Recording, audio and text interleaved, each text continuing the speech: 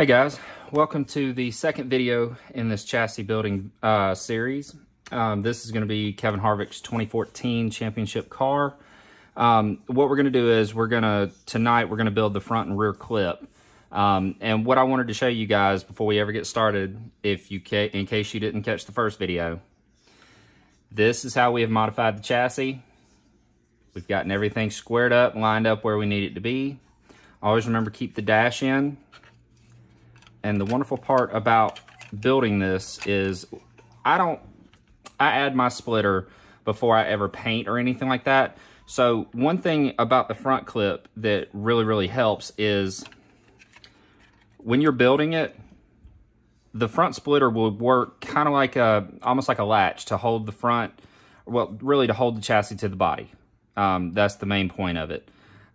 It does come in handy. And with the rear clip, the way that these bodies were designed, it's wonderful because you know you'll hit exactly where you need to because of these body markings inside of here, which is where the chassis would have sat before we cut it.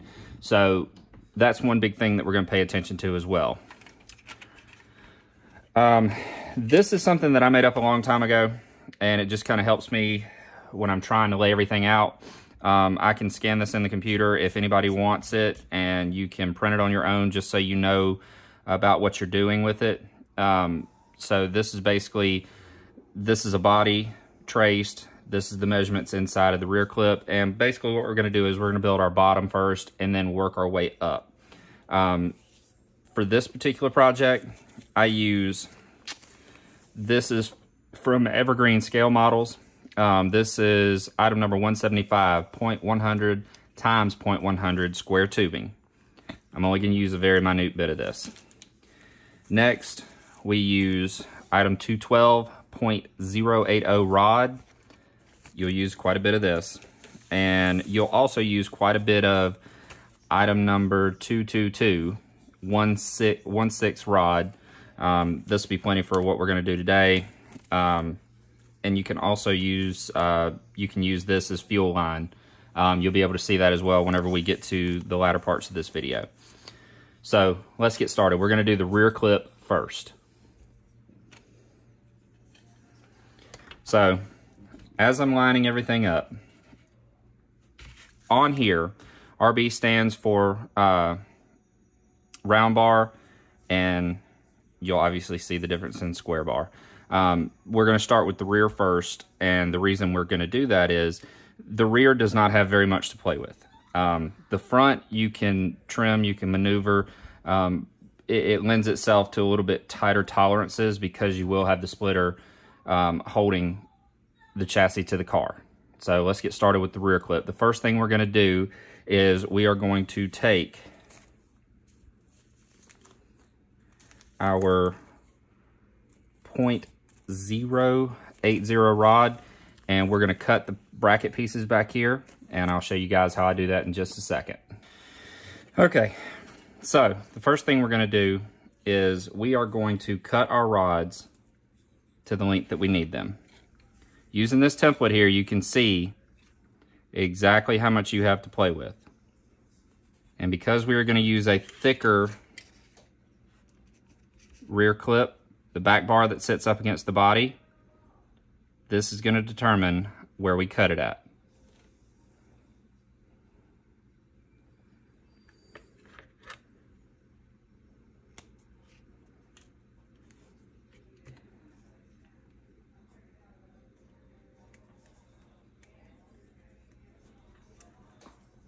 Now, we're going to set that to the side for a second. I use a multitude of things. There are some guys that just use a straight hobby knife. It's completely up to you. I have found a lot of use in this Zona. So we're going to drop in. We have our mark.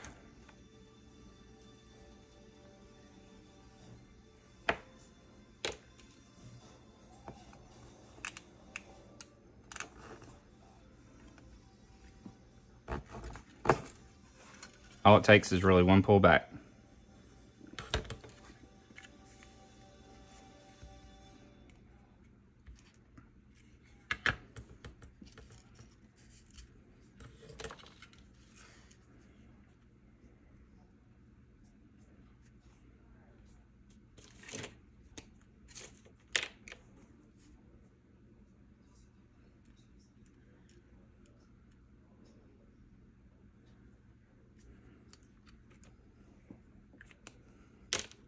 Now, the other method you can use is like I was talking about. Just take you a good sharp hobby knife.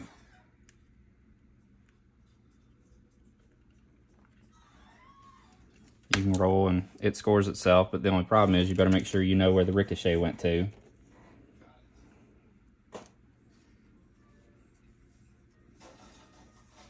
And here we go. We're going to set those two to the side. We are going to go ahead and measure.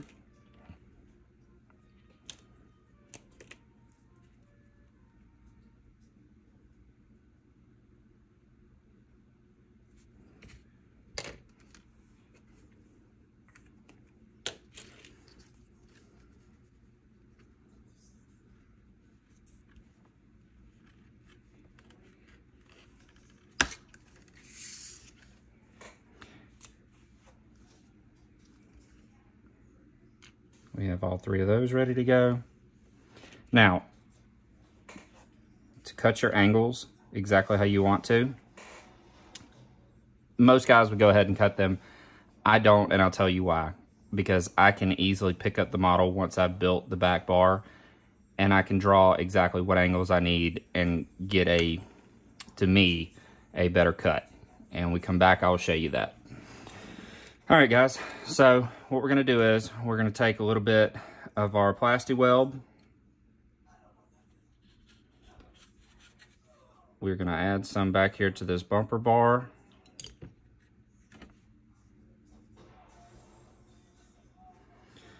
Doesn't take much.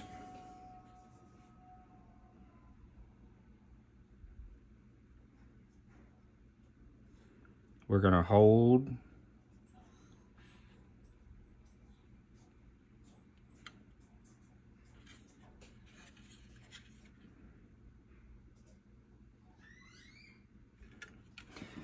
There's our first one. We're gonna do the same thing again.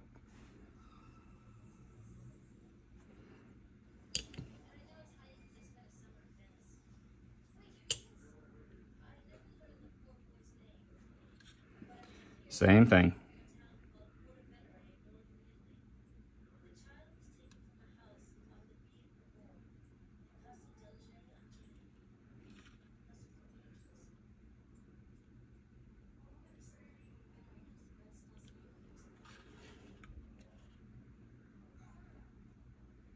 We're gonna let this set for a few minutes, and then we're gonna come back and we're gonna glue our back bar. All right, guys, we're back. I think everything's had enough time to cure. So, take again a little bit of our plasti weld. I'm just gonna do a little dab. Doesn't take a lot.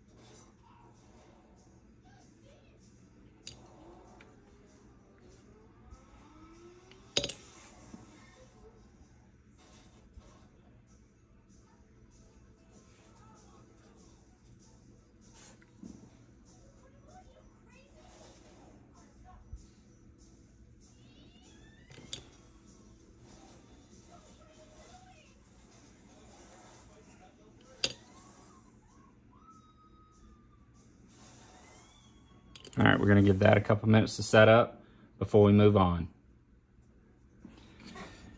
All right, guys, so this is pretty much where you should be at right now. Everything's lined up, no hard problems. So what we're gonna do next is we're gonna add the support rods. And the way that I do that is I simply go back over here to the little template that I made.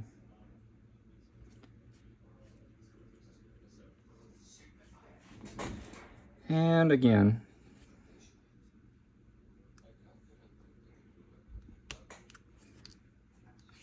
there's one angle.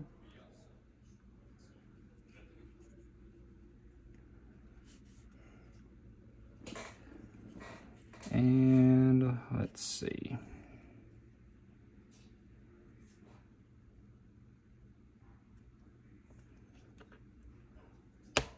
Second angle. You're going to copy that twice. When we do that, then we're going to get it glued up. All right, guys. Now that we've cut our support bars, grab you a little bit of the plasti weld again.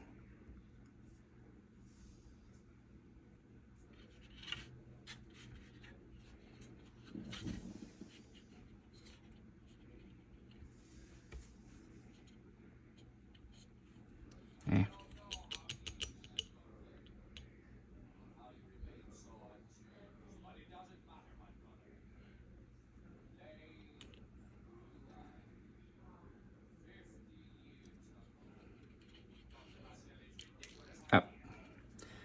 This can be the somewhat tricky part.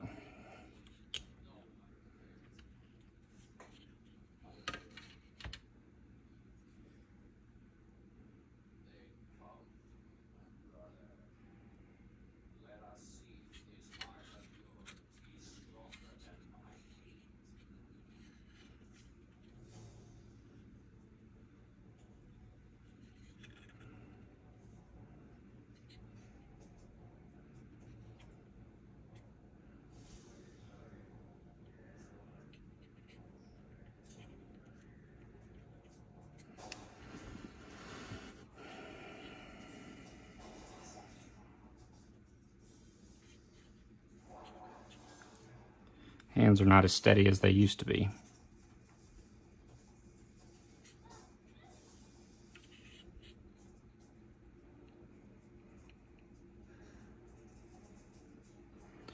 All right.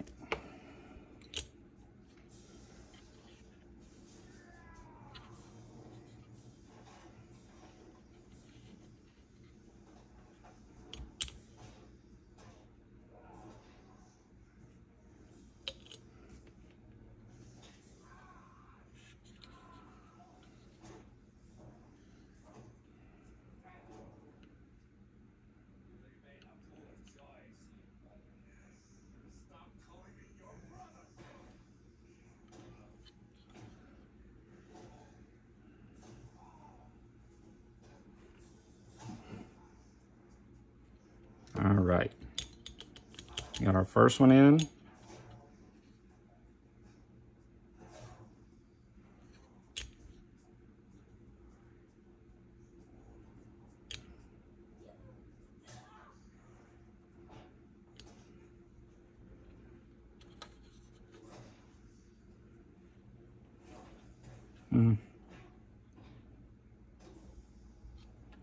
Not too bad.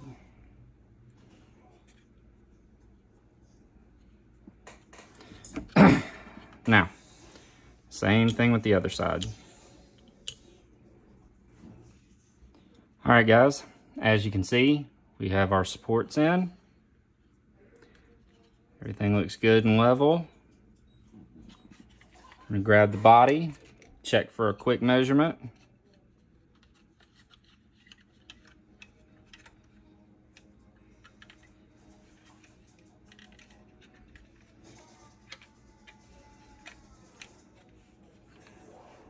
And there we go. Your rear clip is done.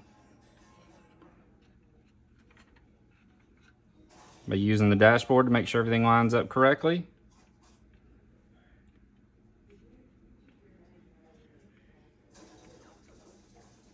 And there we go. There's your rear clip. All right, guys, we're gonna do the front clip now. I had to make some adjustments. There is a slight difference in the Fusion Revell glue kit and the SS kit, and it's mainly just around the shape inside of the nose here. So what I've done is I have drawn me a template that I can go by, and it'll help me when I go to make my cuts. And for this one, like I pointed out earlier in the video, I didn't show this one piece. we're going to be using part number 153.060 by 0.060 square tubing and the 0.80 by 0.80 square tubing.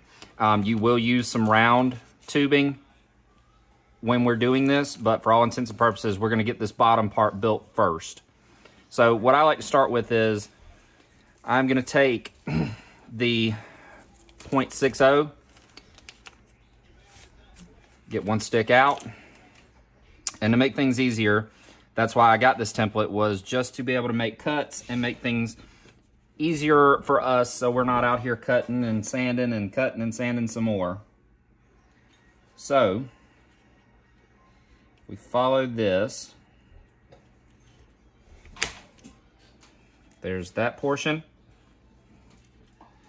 We are going to flip it over.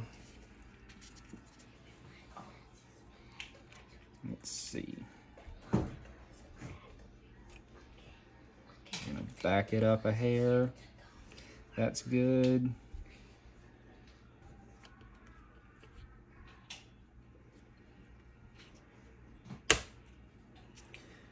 Now, once you get these two cut, you're gonna get your flexi file, or plasti weld, excuse me. Put your little dab just right here.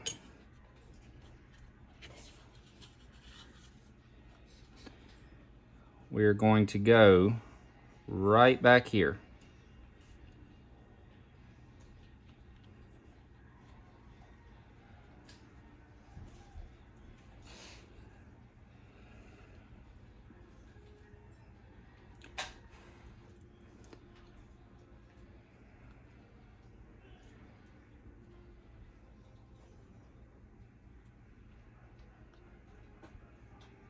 Hold on.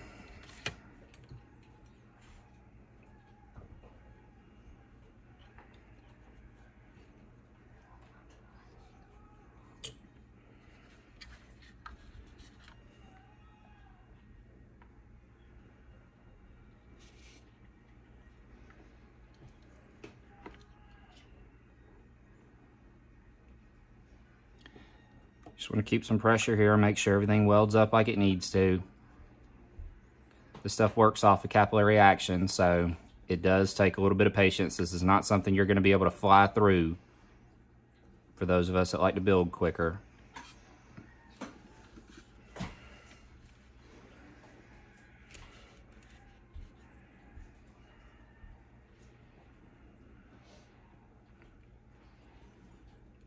And we'll give that a second. When we come back, we're going to start with the next bars. All right, guys, this has had a few minutes to set up. We're going to stick it onto the body. A lot of this is pretty much test and go. This 0.80 square tubing is what we're going to use. We want to make sure we have plenty of clearance so it fits up underneath there. I think we do. So we're going to go and do the front bars next. So basically, again, using our template, we're going to come off the front.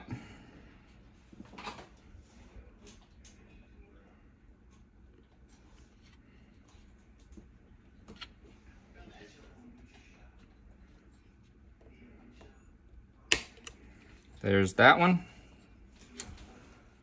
We're going to go right here.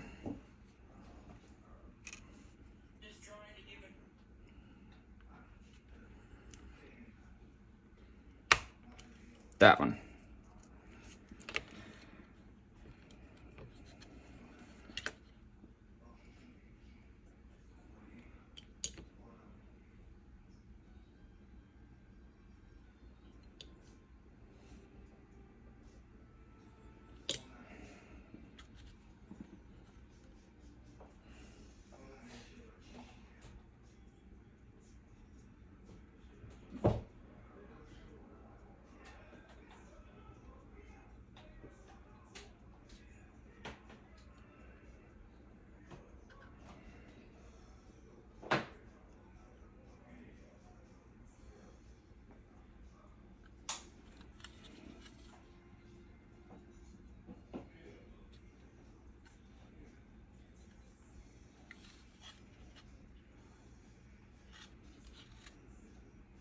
It's got a little bit of lean to it, which is fine.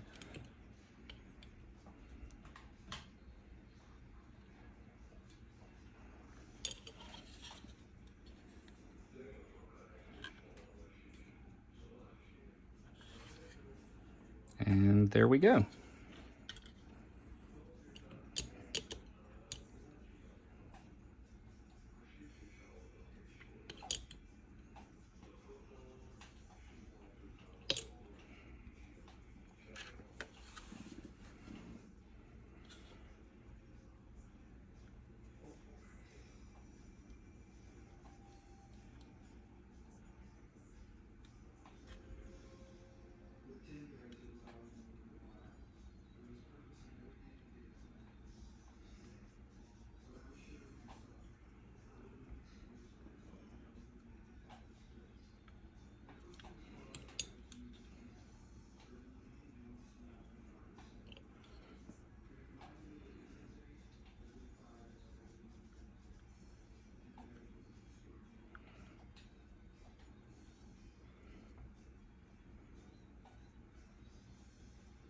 Guys, one thing I want y'all to realize is this is tedious, okay? This is not something that can be done in one night, but the results will be way better.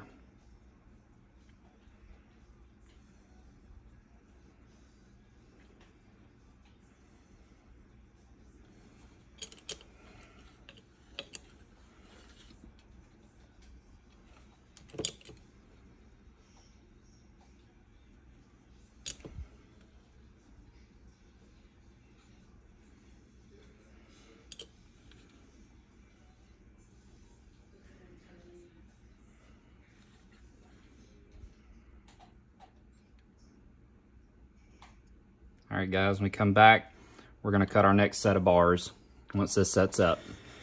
All right, guys, so the next thing we're gonna do is we're gonna cut these crossbars here. The way that I do this is I overlay it,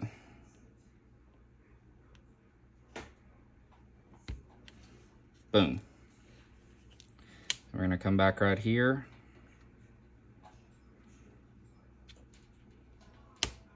Boom. There's one. Come back over here. Same thing again.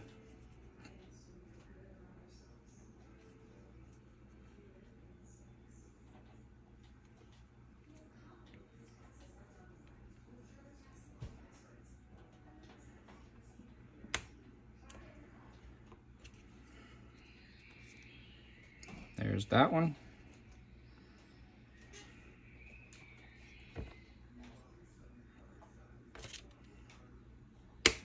Boom. We're gonna get these glued up.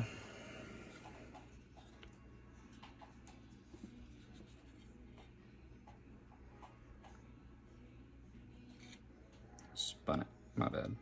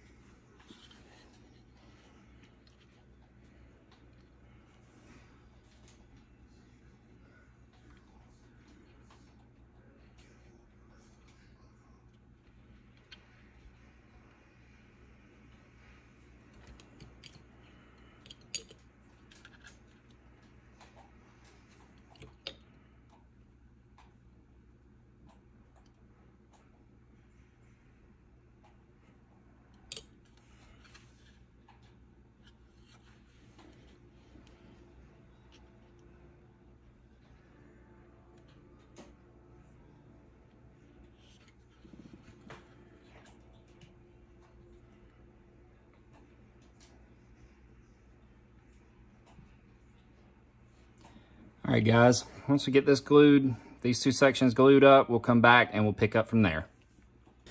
All right, guys, that's set up pretty well. Again, a lot of this is trial and error. This is just my method that I use. See, everything fits. Should not have any issues whatsoever.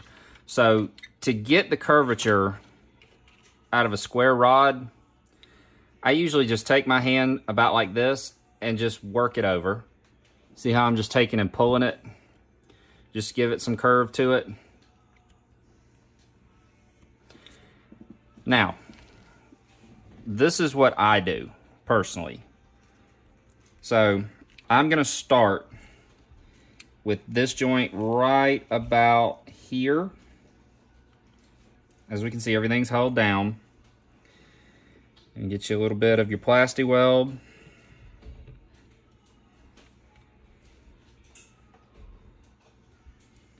Gonna get us a marker. This is the tedious part. So you want it to have a good weld and a good shape to it. You're gonna have to do a little bit at a time, just so it doesn't flex and move and get out of shape.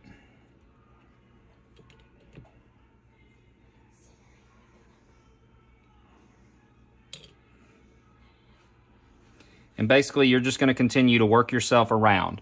When we come back, I'll have this completely glued and done, but this is the technique that I use. I just pull it back around a little bit at a time. All right, guys. We have everything in place like we needed it to be. We're gonna set the body in, and we're gonna make a couple marks so we know where to cut excess off. So here, my Sharpie will work. We're gonna go here, and we're gonna go here.